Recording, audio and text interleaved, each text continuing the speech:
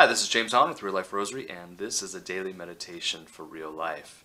In today's gospel, Jesus says, "You have heard it said, love your neighbor and hate your enemy. But I say to you, love your enemies and do good to those who persecute you."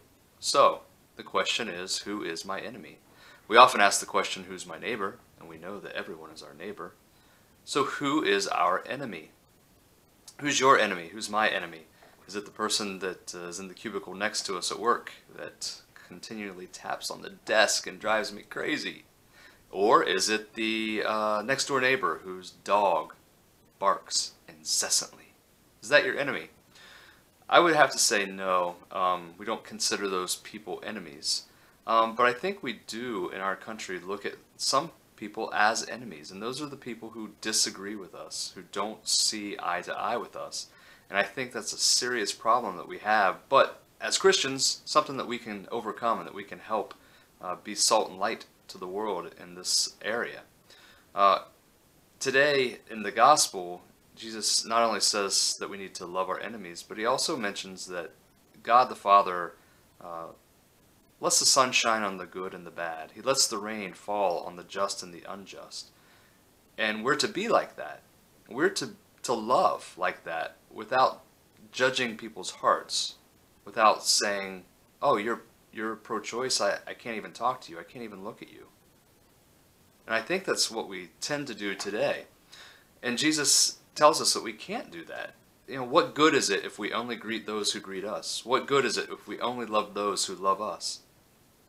And so today in our country, we don't have much of a dialogue. And I think it's our job as Christians to open that dialogue, to reopen the dialogue, and try to talk to people. And it's not going to work every time, obviously. There's going to be people who are just adamant in their position and won't even talk about things. But I think we need to share the love of God with the bad and with the good, with the just and with the unjust. So instead of what we typically like to do is, if we see something, especially on social media, which is really a problem today, if we see something we disagree with, we like to unfollow or unfriend.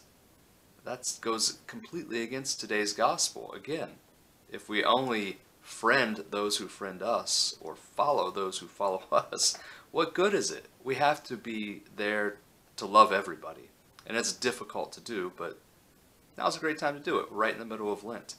So for the rest of today, and maybe for the rest of Lent, let's try to love our enemies. They're not really our enemies. They're the children of God. They're people who we're called to love.